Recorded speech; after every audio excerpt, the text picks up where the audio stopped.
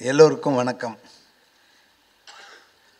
இங்கே மேடையில் இருக்கும் பெரும்பாலானோர் கிட்டத்தட்ட எல்லாருமே சொல்லணும், எல்லாம் ஒவ்வொரு காலகட்டத்தில் எனக்கு அறிமுகம் ஆனவங்க. முக்கியமாக ஜீவபாரதியை பற்றி சொல்லணும். அவர் எப்போ அங்கே பகலில் வந்து குமரன் பதிப்பகம் வருவார், அவருடைய புத்தகத்தை பதிப்பு இதெல்லாம் பார்க்குறதுக்கு. ஒரு தடவை நான் பேசும்போது முத்துராமலிங்க தேவர், அவர் பேர் கூட சொல்ல, ஐயான்னு தான் சொல்லுவேன். அவர் அப்படி நான் பேசுனது பார்த்து நான் ஒன்று நேரில் வரேன்னு வந்தார். வந்துட்டு உங்களுக்கு அவர் பேரில் அவரை பக்தியாக நீங்கள் பேர் கூட சொல்லாமல் ஐயான்னு தானே சொல்கிறீங்கன்னு. ஆமாங்க, நான் ஒவ்வொருத்தரும் வாழ்க்கையில் வந்து குருநாதராக வச்சுருக்கேன். அதில் முத்துராமலிங்க தேவரும் நான் ஒரு காரணத்துக்காக, ஏன்னா அவர் வந்து அரசியலும் பேசுவார், ஆன்மீகம் பேசுவார். ஆன்மீகம் பேசும்போது அரசியல் ஒரு வார்த்தை கூட வராது, அரசியல் பேசினா ஆன்மீகம் வராது. அந்த மாதிரி பல குணங்கள், அதில் ஒரு குணம் வந்து அப்போ அடிக்கடி வந்து என்ன இப்போ வரதில்லை, அது என்ன காரணம் தெரியல. குமரன் பதிப்புக்கு வந்து அவர் நள்ளிக்கு ஒரு விசிட் உண்டு. அது மாதிரி நிறைய அவரோட பல கருத்துக்கள் அவரோட பழகக்கூடிய தெரிஞ்சக்கூடிய வாய்ப்புகள் இருந்தது. அதே மாதிரி அவருடைய இந்த கம்யூனிஸ்ட் தத்துவங்கள்லாம் சொல்வார். எனக்கு அவருக்கு சில ஒத்துப்போகாது, இருந்தாலும் நான் சரி தலையாட்டின்னு இருப்பேன். சொல்கிறேன் அது வேலு நாச்சியார், அதெல்லாம் அவர் தான் காரணம். அதுக்கு என்ன சொல்கிறது, அதுக்கு பூர்ணமாக அவர் இருந்தார், நான் பின்பலமாக இருந்தேன், அப்படி வேணால் சொல்லலாம். நிறைய, ஏன்னா ஒரு புத்தகம் வந்து வெளியிடும்போது மற்ற ஏதாவது நிதியோ அதையோ காரணமாக தான் நின்று போயிடக்கூடாதுன்னு எனக்கு பூரா. இப்போ அவர் சொன்னார், இப்போ ரூஸ்வெல்ட் சொன்னார், கடைசி பக்கம் இவர் விளம்பரம் நீங்கள் பார்க்கலாம், எதை எதிர்பார்க்காம கொடுக்குற. உண்மையிலேயே பல இலக்கிய பத்திரிகைகள் வந்து இந்த ஆதரவு இல்லைன்னா நின்று போயிடும்ன்ற இதுக்காகவே தான் நான் அதுக்காக செய்யணும். இப்போ இவர் நீங்கள் பட்டுக்கோட்டை கல்யாணசுந்தரம் பற்றி படிக்கும்போது நான் ஏற்கனவே கொஞ்சம் கேள்விப்பட்டது. அந்த காலத்தில் நடராஜன் சொல்லிட்டு தூர்தர்ஷன் டைரக்டர் இருந்தார். அவர் அதே தொகுதி அந்த பகுதியில் தான் இருந்தார். அவர் நிறைய சொல்லியிருக்கார் அவரை பற்றி. ஏன்னா 59 இவர் மறையும் போது எனக்கு 18-19 வயசு இருக்கும். அதனால் அவர் பார்க்குறதுக்குரிய வாய்ப்பு எனக்கு இல்லாமல் போயிடுது. இப்போ அவர் மகன்கிட்ட கேட்டேன், நீங்கள் வந்து அவங்க தகப்பனார் மறையும் போதுன்னு எனக்கு 6 மாதம் இருக்கும் அப்படின்னு சொன்னார். என்ன ஒரு வருத்தப்பட வேண்டிய ஒரு விஷயம் என்னென்னா, இன்றைக்கி உள்ள இந்த வைத்திய வசதிகள் அங்கே இருந்திருந்தால் இப்போ அவர் பக்கத்தில் உட்காந்து 88வது பிறந்தநாள் கொண்டாடி இருப்போம் நம்ம. அது இல்லாமல் சொன்னார், இந்த சின்ன இந்த சைனஸ்க்காக ஒரு ட்ரீட்மெண்ட் கொடுத்து அதில் ஏதோ தப்பாக பண்ணிவிட்டு அந்த மாதிரி ஆயிடுச்சுன்னு சொல்லிட்டு. அது வந்து திரையுலகம்க்கு நஷ்டம். அதாவது கொடுத்து வைக்கல, நாம் கொடுத்து வைக்கல. அவர் நேர்லேருந்து பார்த்து பேசி பழகக்கூடிய ஒவ்வொரு பாடல்களும் பாருங்கள், எந்த சுச்சுவேஷனில் அந்த பாடியிருந்தால் கூட அவருடைய கருத்து அதில் இருக்கும். எந்த பாடல்களும் எடுத்துங்க, மைய கருத்து உள்ளே வந்து இந்த கம்யூனிஸ்ட் தத்துவம் வந்து அதில் இருக்கும், தெரியாமல் இருக்கும். ரொம்ப அவனுக்கு எத்தனையோ பாடல்கள் எனக்கு ரொம்ப பிடிச்சது ஒன்று சொல்லணும். தூங்காதே தம்பி தூங்காதே, அதில் எதுக்கு பிடிக்குன்னா, கடையில் தூங்கினோன்னு முதலே எழுந்தான்னு சொல்லிட்டு ஒரு வரி வரும். அந்த மாதிரி நீங்கள் ஒவ்வொருத்தரும் வாழ்க்கையில் எந்த சூழ்நிலையில் எப்படி இருந்தாலும் அவங்க சம்மந்தமாக ஏதாவது அந்த ஒரு வரியாவது அதில் இருக்கும். அதாவது அந்த ஒரு தத்துவமோ அல்லது ஒரு அறிவுரையோ போதனையோ இல்லாமல் அந்த ஒரு பாடலும் இருக்காது. நான் படிக்கும்போது அதிகமாக அவர் படிக்கலைன்னு சொல்லிட்டு இந்த குறிப்பு படித்தேன். 3வது தான் படிச்சிருக்கார். இது எப்படி, இது சொன்னால் இவங்க ஒத்துக்க மாட்டாங்க. கடவுளுடைய அனுகிரகம் இல்லாமல் இது எப்படி வந்து அவருக்கு வந்து இவ்வளோ பாட்டு எழுத வந்திருக்கும் எனக்கு தெரியல. அவங்க தான் அதை பற்றி சொல்லணும். அதை இதில் வந்து அவருக்கு வந்து அந்த ஒரு தாகம் இருந்து, அவங்க இன்னொன்று அவங்க தகப்பனார் அருணாச்சல கவிராயர், அவரும் கவிஞர். அதனால ஜீன்ஸுங்க அதுக்கு ஆட்டோமேட்டிக்காக வந்துடுவேன். இவரை கேட்டேன், நீங்கள் எப்படி பாடுறேன், நான் பாடல் எழுதுகிறேன், நான் அரசாங்க உத்தியோகத்தை போய் சேர்ந்துட்டேன்னாரு.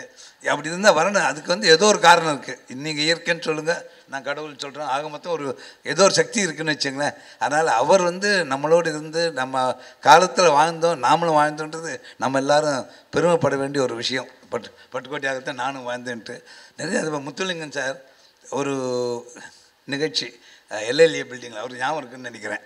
ஏதோ ஒரு குறிப்பு ஏதாவது பாடல்கள் பற்றி சொல்லிட்டு வரும்போது ஒரு பாடல் சொல்லி ஏதோ ஒரு ஆசிரியர் பேர் சொன்ன பாடல், உடனே அவர் அங்கேருந்து குரல் கொடுத்தார், தப்பாக சொல்கிறீங்க, அவருடைய எழுதுனது வந்து இன்னாருன்னு சொல்லிட்டு. அதாவது ஃபிங்கர் டிப்ஸில் வச்சுட்டு இருப்பார். எத்தனையோ ஆயிரக்கணக்கான பாடல்கள் திரைப்படத்தில் வந்திருக்கு. அடுத்த வினாடி சொல்லக்கூடனா அதெல்லாம் ஒரு இறைவன் கொடுத்த ஒரு வரம்னு வச்சுக்கோங்களேன். அவர் இந்த மாதிரி உள்ளவங்க நீண்ட காலம் இருக்கணும், அவர் சேவை செய்யணும், அவங்களோட பாடல்களை நாம் கேட்டுன்னு இருக்கணும்னு நான் பிரார்த்தனை பண்ணிக்கிறேன். பூவை செங்குட்டுவன் இது பகவானாக பார்த்து என்னை வந்து அவரோட சேர்த்து வச்சது. ஒரு நிகழ்ச்சி சிவகங்கையில் இவர் சுத்தானந்த பாரதியாருடைய பள்ளிக்கூடம், அதில் ஒரு ஆண்டு விழாவுக்கு போயிருந்தேன். அவருடைய அன்னார் பிள்ளை தான் பிரின்சிபல் என் பக்கத்தில் உட்காந்தார். அப்போ தான் பார்த்து பேசிகிட்டு இருந்தேன். அப்போது ஏற்பட்ட நட்பு. அதுக்கப்புறம் சென்னைக்கு வந்தால் என்னை பார்க்காம போக மாட்டார். 10 நிமிஷம் வந்து கடையிலேருந்து உட்காந்து பேசிட்டு போவார். அவர் அந்த அனுபவங்கள்லாம் சொல்லிகிட்டே வந்தார். பாடல்கள் எழுதிருந்து அந்த காலகட்டம் அதெல்லாம் விவரமாக சொல்லிட்டு வந்தார். எனக்கு ரொம்ப அதாவது எப்படி சொல்கிறதுன்னு தெரியல. அதாவது இந்த கவிஞர்கள் மேலே ஒரு பெரிய பற்று பாசம் எனக்கு இயற்கையாக உண்டு. நான் இவரோட பழகிறது தான் கண்ணதாசனோட நிறைய நான் பழகியிருக்கேன். இப்போ இதில் கூட அந்த நடந்த சூழ்நிலைக்கு தகுந்த கூட ஒரு பாட்டு பாடியிருக்கார். பட்டுக்கோட்டை கல்யாணசுந்தரம். அந்த அது ஒரு முதல்ல ஒரு படத்துக்கு வந்து ஒருத்தர்கிட்ட பேசியிருக்கார். ஒரு 150 ரூபா பேசிவிட்டு மறுநாளே கொண்டு போய் கொடுத்தார்.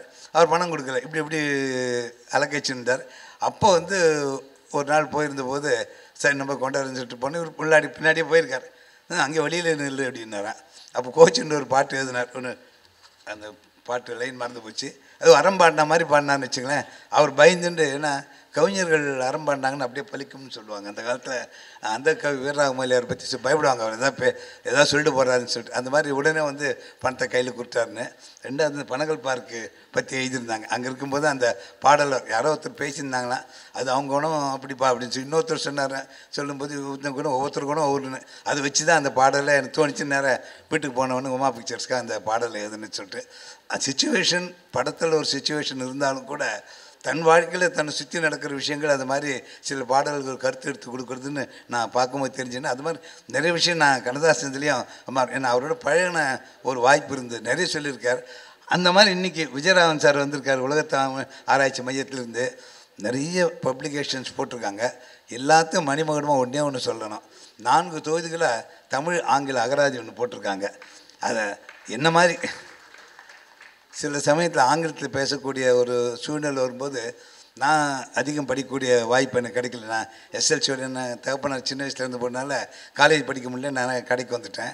சில சமயங்களில் பேச சொன்னாங்கன்னா இப்போ நான் தமிழில் நினச்சி இங்கிலீஷில் மாற்றி எழுதிக்கணும். அதை டிஆர் சுந்தரத்தை பற்றி சொல்லுவாங்க. அடுத்து இங்கிலீஷில் நினச்சி தமிழில் பேசுவாருன்னு அதை பற்றி வேடிக்கையாக கண்ணதாசன் சொல்லுவார். அது மாதிரி இருக்கும்போது இவங்க புத்தகம் எனக்கு ரொம்ப ஹெல்ப்ஃபுல்லாக இருந்தது. அது பாராட்டப்பட இன்னும் நிறைய பண்ணிக்கலாம். எனக்கு பொறுத்த வரைக்கும் தனிப்பட்ட முறையில் நான் நன்றி கடன் சொல்ல கடமைப்பட்டிருக்கேன். விஜயகுமார் ஒரு சிறந்த குணச்சித்திர நடிகர். அவர் எந்த படத்துலையும் அவர் சில காட்சிகளே வந்தால் கூட மனசில் அப்படி இருந்தவர். அந்த பேர் அவர் தட்டியும் போயிடுவார். நிறைய படங்கள் நான் வந்து ஒரு குறிப்பிட்ட சொல்கிற சட்னி ஞாபகம் வரல. நிறைய படங்கள் அந்த அப்பான்னா விஜயகுமார் தான் ஆயிடுச்சு. அந்த காலத்தில் கே பாலசுமன் மாதிரி அப்பா பார்த்தீங்கன்னா அந்த வேஷம் வந்து விஜயகுமார் சாருக்கு தான்ட்டு நாட்டாமல் நான் ரொம்ப எத்தனை பேர் எத்தனை இதில் அந்த குழந்தை சொன்னால் செல்லாது. அதாவது அழகாக இருக்கும் அந்த வார்த்தை. அதை ஒத்துக்க மாட்டேன்னு சொல்ல மாட்டார், செல்லாதுன்னு சொல்லுவார். அந்த மாதிரி எத்தனையோ இது விஷயங்களில் அந்த கதாபாத்திரம் சொன்ன வார்த்தைகள் இன்றைக்கும் வந்து ஏதோ ஒரு நிகழ்ச்சி குறிப்பிடும் போது அந்த படத்தில் சொன்ன வார்த்தை தான் சொல்கிறாங்க. அவருக்கு ரெண்டு மனப்பூர்வம் வாழ்த்துக்கள் சொல்கிறேன். மற்றவங்களுக்கும் இங்கே நான் எனக்கு வாழ்த்துக்கள் சொல்ல கடமைப்பட்டிருக்கேன். இந்த நிகழ்ச்சியில் எனக்கு பேசுகிறதுக்கு ரூஸ்வெல்ட் தான் நீங்கள் கலந்துக்கணும்னு சொன்னார். அவர் சுபாஷ் சந்திரன் சொன்னார்.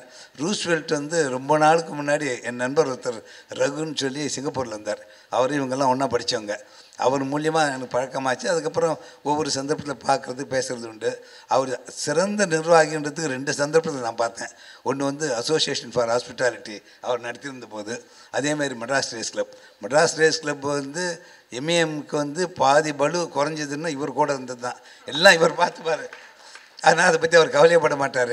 அந்த மாதிரி ஒரு சிறந்த செயல் வீரர்னு சொல்லணும். அவர் வந்து எடுத்து இந்த நிகழ்ச்சி நடத்தி வர்றார். அவருக்கு என்னுடைய நமஸ்காரத்தை தெரியப்பட்டு நல்லா இன்றைக்கி மாப்பிள்ளை மாதிரி ட்ரெஸ் போட்டு வந்திருக்காரு. அதே மாதிரி எம்பி கிருஷ்ணாம் சார் ரொம்ப எளிமை. அவர் வந்து அவரோடு நான் நிறைய பழக்கூடிய வாய்ப்பு கிடச்சிருக்கு. அவங்க குடும்பத்தார் நடத்த ஒரு பள்ளிக்கூடம் திருத்தணியில் இருக்குது. ஒரு வருஷம் கூப்பிட்டுருந்தார், போயிருந்தோம். அதாவது உண்மையிலே சேவை பட்டணத்தில் நிறைய பள்ளிக்கூடம், அங்கேயே இன்னொரு பள்ளிக்கூடம் வைக்கிறத விட அந்த மாதிரி சின்ன ஊர்களில் வந்து ஏற்படுத்தி கொடுக்குறது தான் பெரிய உண்மையான தர்மம். என் மனசில் நான் அன்றைக்கி கூட பேசும்போது அதான் சொன்னேன். ரொம்ப சிறந்த முறையில் நடத்தினாங்க. குழந்தைங்கள்லாம் நல்ல தகுந்த ஆசிரியர்கள் வச்சு ஒரு நாளைக்கு இப்படி அந்த பள்ளிக்கூடத்தில் வந்து பெரிய உத்தியோகத்தில் இருக்கும்போது அந்த பெருமை அவர் தான் சேரும். யாராவது ஒரு ஐஏஎஸ் ஐபிஎஸ் வந்தாங்கன்னா அந்த மாதிரி அந்த உணர்வோடு அந்த பள்ளிக்கூடத்தை நடத்திட்டு வரேன். இன்னும் பல நண்பர்கள் வந்திருக்காங்க. ஒவ்வொருத்தரும் குறிப்பிட்டு சொல்லணுன்னு நினச்சிக்கூடாது. அதே மாதிரி கவிதை உறவு ஏர்வாடி அவர்களும் எனக்கு நெருங்கிய நட்பு. அவருடைய ஆண்டு விழாவும் போது அவசியம் வரணும், 5 நிமிஷம் வந்துட்டு போகணுன்னு சொல்லி அவர் இன்றைக்கி வந்திருக்கார். இன்னும் பல பேர் வந்திருக்கீங்க. நான் என்னுடைய நமஸ்காரம் தெரிஞ்சு படித்துட்டு பட்டுக்கோட்டையாரோடு சேர்ந்து இருந்து பழகக்கூடிய வாய்ப்பு இல்லாமல் போச்சேன்னு ஒரு ஏக்கத்தை உங்களோட பகிர்ந்துட்டு நான் கொடுத்து நான் தான் அவங்க சன்கிட்ட சொன்னேன், சார் உங்கள் அப்பா வந்து சின்ன வயசு தவறி போனது திரையுலகத்துக்கு ஈடு செய்ய முடியாத ஒரு நஷ்டம், அது கொடுத்து வைக்கல. எங்கள் மாதிரி உள்ளவங்க அவரோடு சேர்ந்து பழகிறதுக்கு வாய்ப்பு இல்லாமல் போச்சு. ஆகையினால் வந்து நாம் அடுத்த ஒரு ஜென்மம் இருந்ததுன்னா அவர் பிறந்து கவிஞராக இருந்து நாங்கள் ரசிகராக இருந்து கேட்கணும்னு வாய்ப்பை கொடுக்கணும்னு பிரார்த்திச்சுட்டு எல்லோருக்கும் நன்றி சொல்லி விடுகிறேன். நன்றி.